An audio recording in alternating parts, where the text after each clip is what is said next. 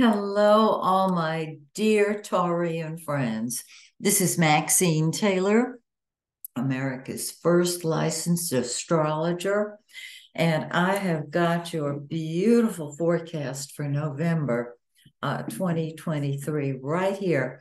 I just want to share something with you, a couple of things that some of you have been asking me about. Yes, this is my latest book, Secrets from the Womb. This is subtitled The Hidden Pact That Runs Your Life. Many of you have my first non-astrological book called Move into the Magic. This is the answer I've been looking for. Spirit wrote this book, and I'm honored to be the vehicle through which Spirit expressed itself. This book is not necessarily for everyone. If you are a spiritual student and you've noticed that the movie that we call life keeps repeating itself, your story keeps repeating itself over and over and over, same ending, different people playing different parts, but nothing new. SSDD. And you just had it up to here. Then this book was written for you. It's a short book, and it's only 3 steps long, and it will take you step by step through letting go of the pact that you made and creating the kind of life that you want. Because from then on, once you do those 3 steps, the rest follows those 3 steps. I have testimonials from students and clients, and they share how their life has changed. So I hope this is helpful to you. Something else that people have been asking me is when are you going to start another series of astrology classes? In January. And if you're interested, go to my website, MaxineTaylor.com. Shoot me an email because I want to talk to you, find out where you're at in your astrological journey so that I can see if you need to start at the beginning or wait until we move along to a more advanced level. And speaking of that, I am continuing my mentoring program. I stopped when COVID came along for obvious reasons. And now I'm resurrecting it because a lot of people want me to teach them one-on-one.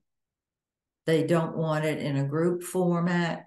And that's fine because we will move at your pace, which is really cool. You will love it. It's very enjoyable. I welcome laughter, and I teach a very positive class. The glass is not only half full, but it is almost bubbling over. So if you are interested in my mentoring program, in my classes, or a reading, if I haven't done your forecast for the next year, you might want that. And if you don't want to read the book, Secrets from the Womb, you can get a private session with me once again on MaxineTaylor.com. Okay. Now let's talk about your amazing forecast for November. First of all, Jupiter, the planet of abundance. Jupiter is the greatest good guy in the zodiac, greatest good guy in the sky. And it's been retrograde, and it's going to stay retrograde till the last day in December. Good grief. But it is what it is. With Jupiter in the first house, you are jovial. You are optimistic. You see the good stuff. The only thing is Jupiter expands whatever it touches, and that first house is your physical body. So fortunately, you've got Venus, the planet of love and beauty, which is the lesser benefic. Jupiter and Venus are the two good guys of the zodiac. Venus is love, artistic ability, joy, happiness, money, beauty. Yeah. It's in your fifth house of fun and games. Oh my. Yes. This is also the fifth house of children.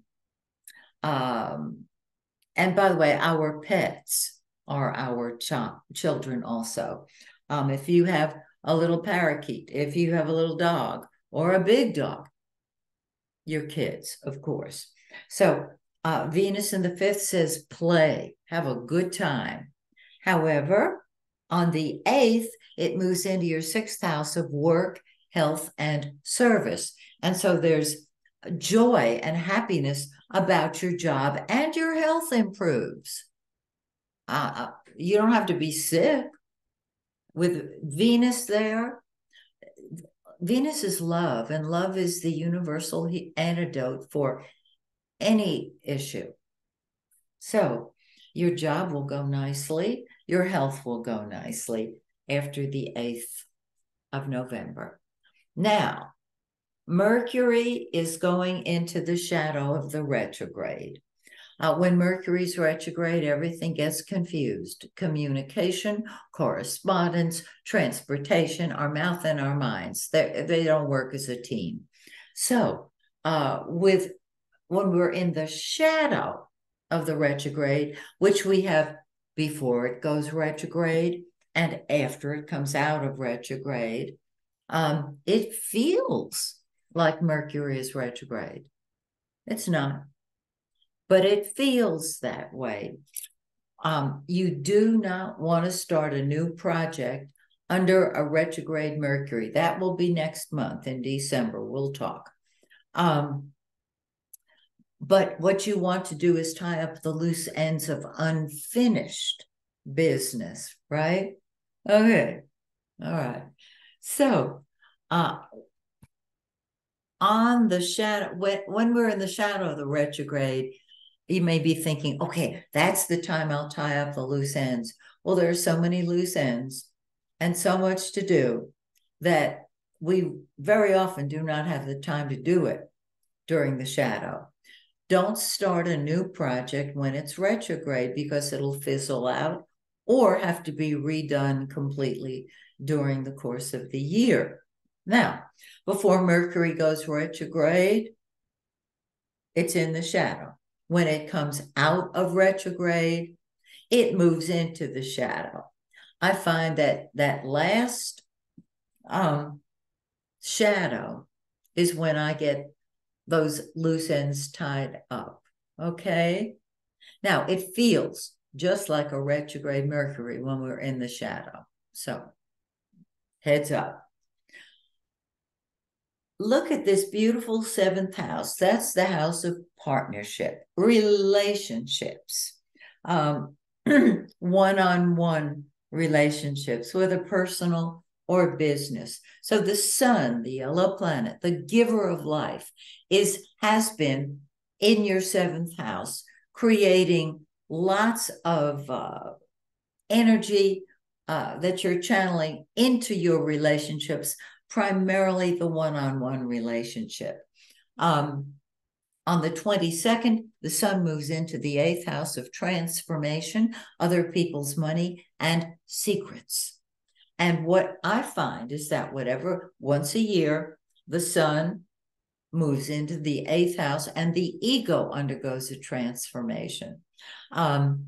This is a wonderful time to help other people develop their financial matters.